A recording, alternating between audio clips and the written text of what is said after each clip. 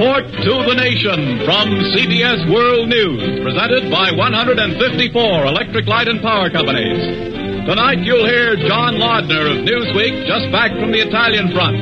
CBS reporter Eric Severide in Naples with an eyewitness account of the new Allied offensive in Italy. Lieutenant General Lim, medical officer of the Chinese Army. CBS correspondent Webley Edwards in Honolulu with the story of a rescue from Truk Lagoon. A new war song, and our reporter Quentin Reynolds with a review of history-making men and events in Report to the Nation.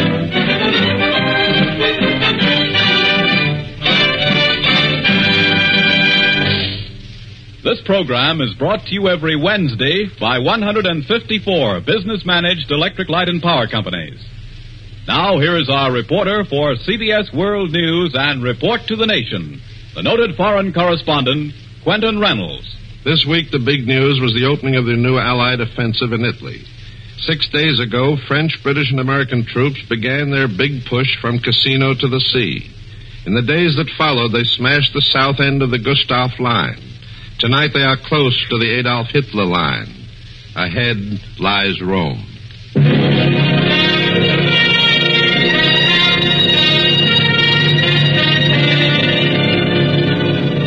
One war reporter who watched the preparations for this offensive in Italy is a quiet young man named John Laudner, who started his writing career covering sports.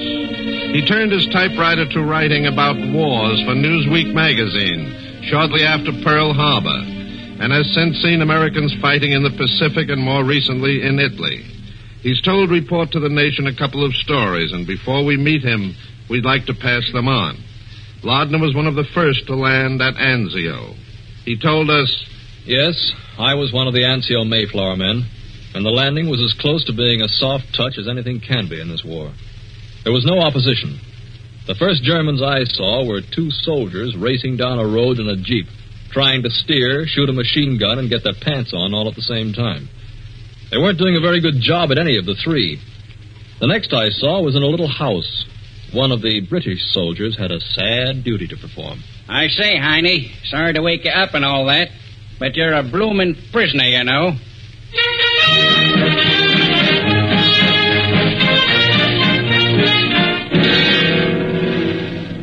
The Germans reacted to our surprise with customary skill, and soon the boundaries of Anzio beachhead became quite firm, and not very deep or wide either. In fact, it became as crowded as Times Square on New Year's Eve. The German gunfire and bombing led to many moments that might be called uncomfortable. We also got a look at something else, a German secret weapon. Hey, look at that thing up there. What in blazes is it? It's like a motorcycle with a purple headlight flying through space. Hey, it's headed for that destroyer. Yeah, but it'll miss her by plenty. Holy smoke! The blame thing made a 60-degree turn and scored a bullseye. Oh, brother, those Krauts got something there. And indeed they had. It was a radio-controlled bomb controlled by a plane overhead. But we found two pretty fair answers to the secret weapon. One was to keep the planes out of the sky, and the other was to mess up the frequency the plane used to control the bomb. It's no longer a secret, nor much of a weapon. Laudner was in on the bombing of Cassino, in the area where the British, American, and French are now operating so successfully. But as you know, that Cassino business wasn't much fun. In fact, it was pretty fatal. But there was one incident, John told us, that gave many a doughboy a much-needed laugh. It started with a Yankee sentry on duty late at night. Halt! Who's there? Me, Wolfgang Marker, one of the Führer's best grave diggers. Is that you Yankee swine? I was looking for you. A bunch of noisy baboons, you Yankees. And your artillery. Stand where you are, chum. Corporal of the Guard. Sure, go ahead and call him. I want to talk to him. And to the general, too. Let me tell you something. I had a hard day today digging graves. Very busy. When I got through, my Oberleutnant, a wonderful guy, my Oberleutnant. Maybe you know him. Comes from Minneapolis. Never heard of it. I'm from St. Paul. Oh. Well, my Oberleutnant, he says, Wolfgang, you have worked hard. Very hard, Wolfgang. So here's a bottle of what these Italians call wine. So I drank the wine and I fell asleep. Tired, you know. Yeah, sure. I'm asleep only a few minutes and your Yankee artillery opens up. Very loud, Sergeant. You are a sergeant, aren't you? Very loud. I couldn't sleep. So I came down here to complain. You Yankees make too much noise. Take me to the general. Yeah, sure, chum. Just come this way. Keep your hands up. Come this way and you can get a little sleep. And we'll send a general over in the morning.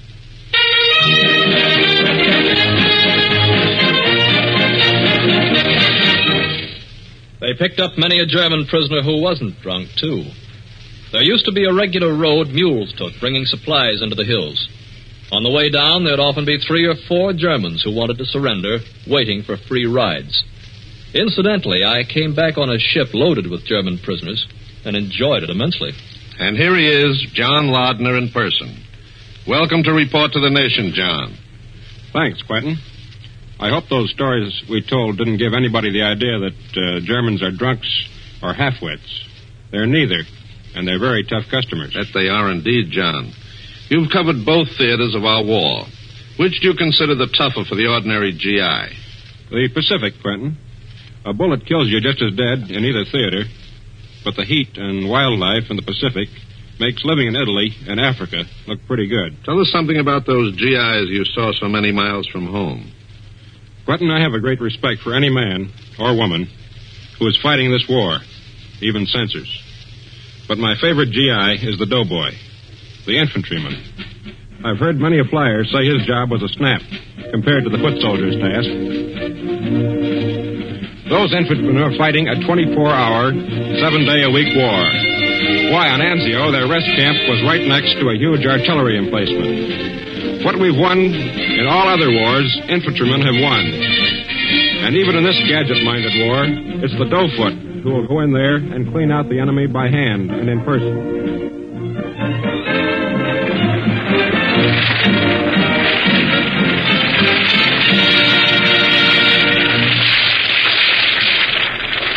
During the past few days, CBS correspondent Eric Sevareid has watched our troops in action on the new offensive in Italy.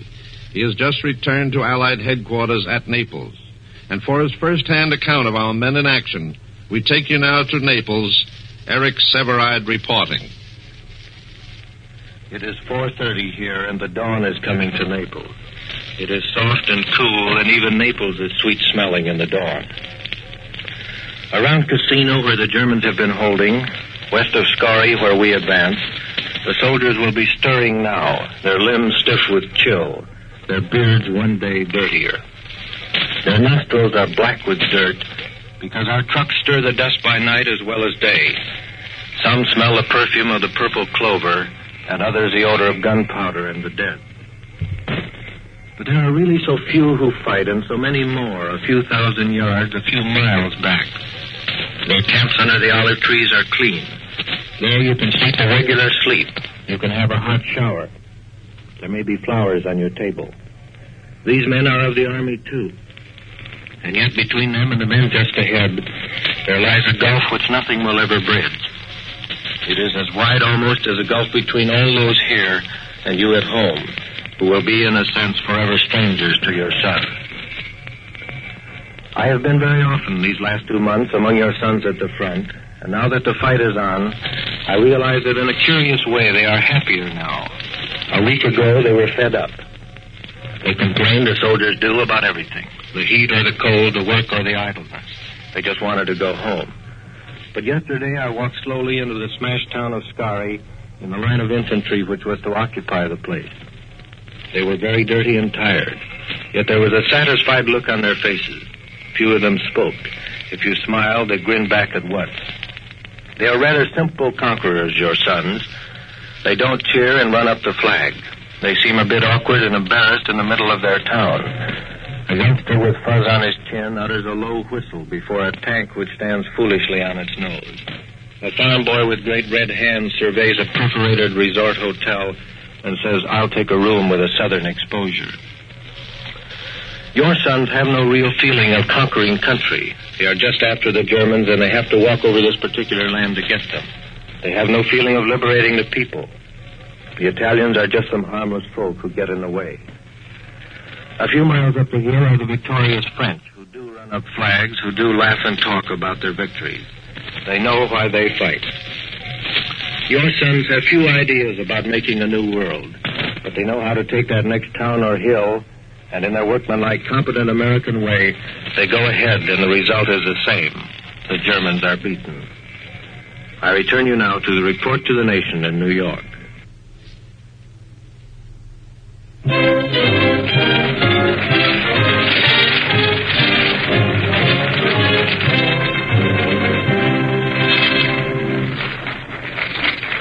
Here's Ted Jewett, and I wonder if he's ever noticed in comic strips when somebody gets an idea, the artist draws what looks like an electric light shining above him. Sure, I've noticed that, and it gives me an idea myself. It's this, ladies and gentlemen. Try to think right now how much your last electric bill was. Try to remember exactly, if you can, right down to the odd cents. Made your guess? Now, if I were a betting man, I'd lay you fairly substantial odds that you've guessed too high. For it's a fact that most folks do tend to overestimate the amount of their bill. The truth is, if you're an average family, you're not only paying mighty little for the electricity you use, but on top of that, you're getting more of it for your money than ever before. Yes, to the average user, the price is only about half what it was 15 years ago. If the amount of your bill looks about the same now as it did then, that's because you're using more electricity now and enjoying it more. For most American families have added a good many electric servants in the past 15 years for greater pleasure, convenience, and comfort. And so, electricity is one of the best bargains of all the things you buy. Long-range planning, sound management, and wider use have lowered its price. And this at a time when most other prices have been steadily rising. Now, on with Report to the Nation with Quentin Reynolds.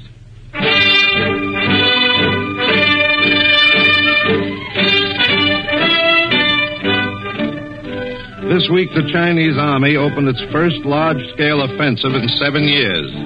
20,000 Chinese troops plunged across the Salween River in a final drive to join forces with the Chinese Army and American troops under General Stilwell. The news headlines sound simple enough, but the hardships, the struggle, the overwhelming obstacles confronting that offensive can only be guessed. Some of the medical problems alone are all but insurmountable. Report to the Nation's next guest is going to tell you some of those problems. He is a man whose work with the Chinese Army has already made medical news in this country. Here he is, Lieutenant General Robert K.S. Lim, Chief of the Supervisory and Planning Commission of the Chinese Army's Medical Service.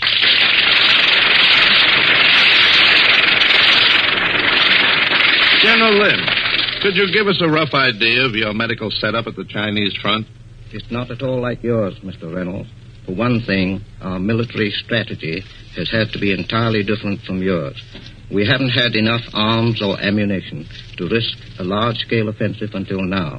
So we've had to rely on a defense in depth. Could you tell us a little about that defense in depth? It involves destroying all roads, all bridges, and all railways within front zones 60 to 90 miles deep in order to neutralize the enemy's superiority in mechanized transport, tanks, firepower, and air support. And what does that mean for the wounded? It means that they must be carried over difficult terrain by litter bearers. Often a trip from the front to a field hospital takes as long as 7 to 10 days. And in addition to those hardships, you've been very short of doctors, too, haven't you? That was one of our difficult problems, but it's one we have solved at best. The first year of our war, we had only one qualified physician for every 5,000 soldiers. It was then that our medical officers met to discuss plans. They had a good idea based on statistics. We know that so long as we can use our present defensive strategy, our greatest number of casualties will not be wounded men, but men who are diseased. So? Here are the 10 diseases that account for 80% of our casualties. The rest are almost inconsequential in comparison. But we will still need physicians to treat men who are ill with these diseases. In 3 months, we can train medical aides to prevent these diseases. and to recognize the standard obvious symptoms of such diseases. We can also teach them the standard cures. That won't save all our casualties, but it should save a large percentage of them.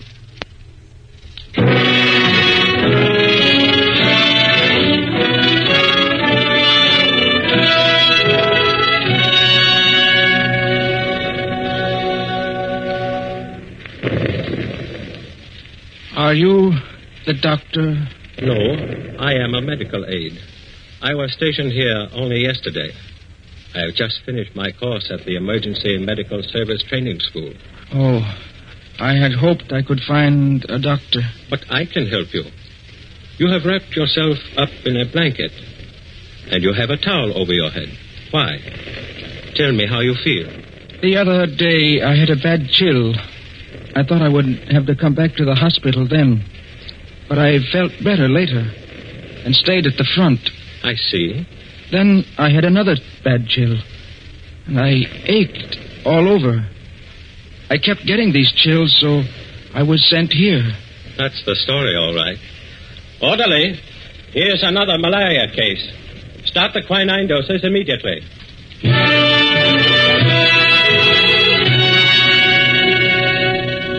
That was the way the Chinese army relieved its great shortage of doctors. And how successful was it, Dr. Lim? Mass diagnosis, as we are using it now, is not completely accurate. It is about 2/3 successful. That means that a large percentage can get cured. What about the rest? Many cases of disease are prevented. Those that occur and cannot be mass treated are also helped. By the time our men realize that they have made a mistake, they're still able to evacuate the patient to a field hospital where there are doctors. And there, the patient can get the specialized treatment he needs. With this type of assembly line medicine, you seem to have met a difficult challenge very well. That is one of the things we want Americans to understand. This war hasn't been easy for us in any way. There have been obstacles by the thousand everywhere. But with what we've had, we've done our best to help ourselves. We do not forget that America has aided us, and we hope as our offensive rises in intensity in Burma and elsewhere that much more aid will be forthcoming. We have the spirit and the will to fight. Give us the materials to fight on to victory.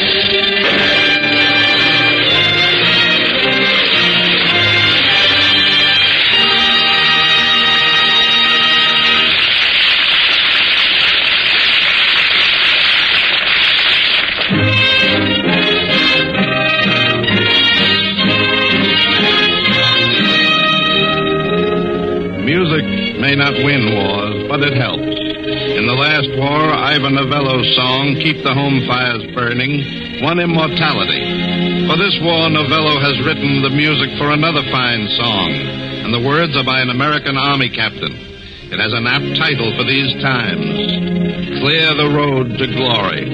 And now, like many another war song, it is played and sung for the first time in this country on Report to the Nation. Clear the road to glory. Clear the road to glory. Sound the rousing drum. Now to end the story. Tell the world we come. Victory advances. Land and air and sea.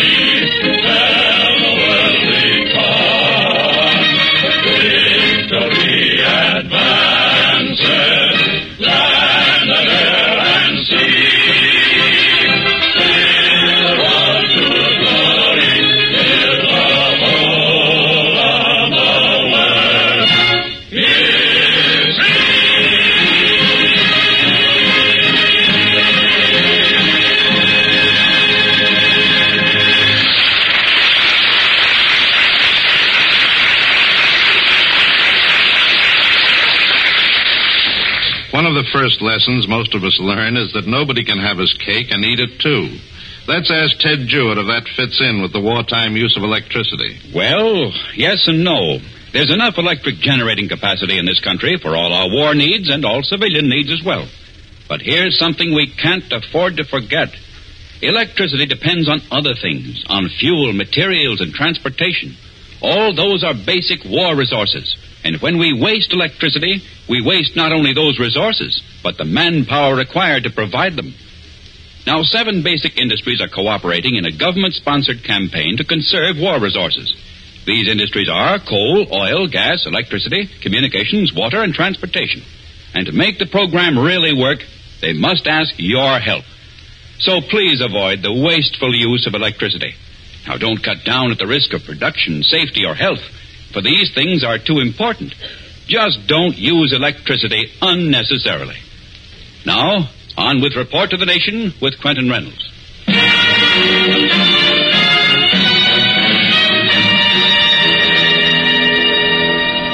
There was no big news out of the Pacific this week, but our Pacific Fleet was busy. Our ships were on the prowl for the enemy, and our planes were constantly hitting the Jap wherever and whenever they could.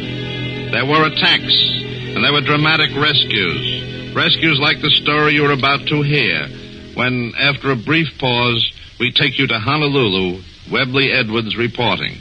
Here to help us with the report is Captain Richard H. O'Kane of the submarine Tang. We were on normal patrol off truck when we got word that a torpedo bomber was down near the reef. I established radio contact with the carrier fighters overhead, which guided us to the men, now on a rubber raft. We took them aboard and returned to patrol. Later that day, we searched for another raft, but didn't find it. Then we got word another raft had been sighted around Kuop Island, about 30 miles away. We had to pass the Jap battery at Olan, so decided to open fire first ourselves. This worked fine. There was no return fire at first. Then it was short of us, and we got clear. We didn't find this raft, so we returned again to patrol. This took all of the first day of the attack, then, Captain? That's right. At dawn the next day, our fighter planes indicated another raft, so we closed the reef again. I forgot to mention that meanwhile we'd sighted a Jap submarine, but our planes scared him under before we could get to him. We followed the fighter's guidance and found the raft we had been searching for the previous day. With it were pilot and crewmen of a warship float plane that had capsized in the choppy water while bravely attempting a rescue. A second float plane, piloted by Lieutenant J. Burns of Wynwood, Pennsylvania, had come down and picked them up. He taxied the 3 men to us. Burns then made an expert takeoff. Meanwhile, our quartermaster had seen another plane land with a splash. We headed for him. We had to pass Olan again and shelled the battery while our planes strafed and bombed them. We rescued the pilots and crew of the plane and now had 9 men aboard. Meanwhile, we found that Lieutenant Burns had been very busy. What about that, Lieutenant Burns? One of our fighters sighted 2 rafts, and another spotted a single man on a raft. I got the single man and then taxied over to the other 2 rafts, containing 3 men, and got them aboard and balanced so as not to capsize. The fighters then directed me to still another raft outside the reef, and it took 2.5 hours of taxiing to get there. We got 3 more airmen aboard. You mean you now had 9 men on this one small plane? Yes, and it was quite a load. But we finally met the submarine, and they took us all aboard. Lieutenant Burns' plane had been damaged by the rough water, so we had to sink it. His coolness and efficient work had made possible the rescue of 12 men.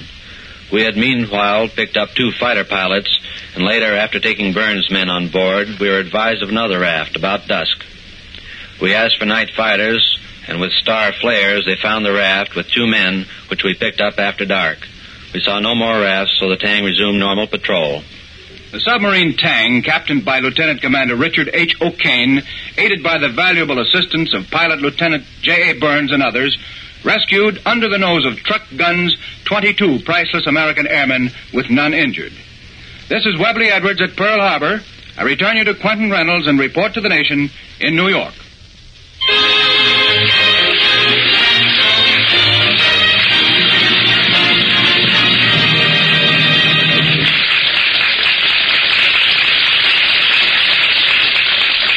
This week, for Allied civilians, there was wonder. Wonder if this was the week, or if this was the night that Joseph Auslander had in mind. when he wrote one of the poems that appears in his book of verse, The Unconquerables. That poem is Invasion Eve.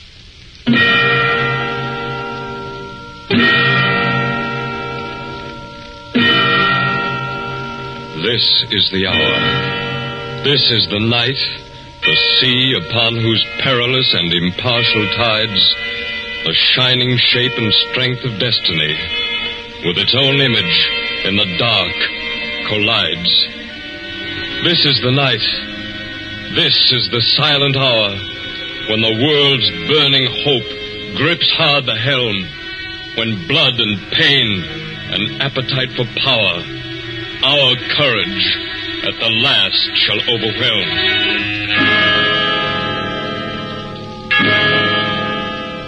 This is the hour. This is the holy night, when from the black throats of 10,000 ships will thunder such an avalanche of light as shall disperse the spirit's long eclipse. This is the night when truth, by land, air, sea, shall storm the citadel of tyranny.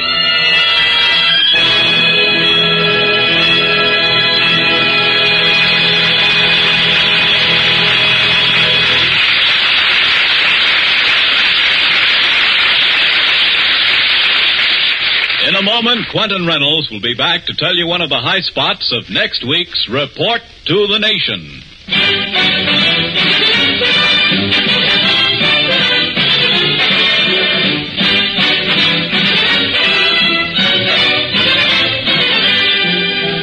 This program is brought to you at this same time each week by 154 of America's business-managed electric light and power companies. There's electric power in this country today for all our war needs and civilian use as well.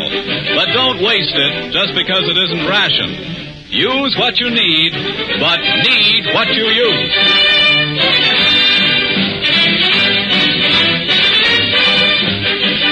Next week, Report to the Nation will observe Maritime Day with an outstanding story of the merchant marine.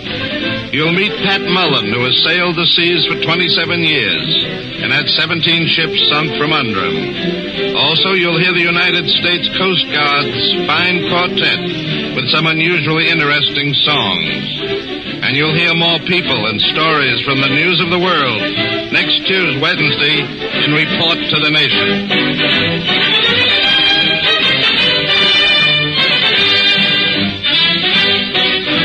Report to the Nation is written by Bill Slocum Jr. and Margaret Miller, directed by Earl McGill. The musical director is Victor Bay, and the entire production is under the supervision of Paul White. Tune in every Wednesday to Report to the Nation with Quentin Reynolds. This is CBS Columbia Broadcasting System.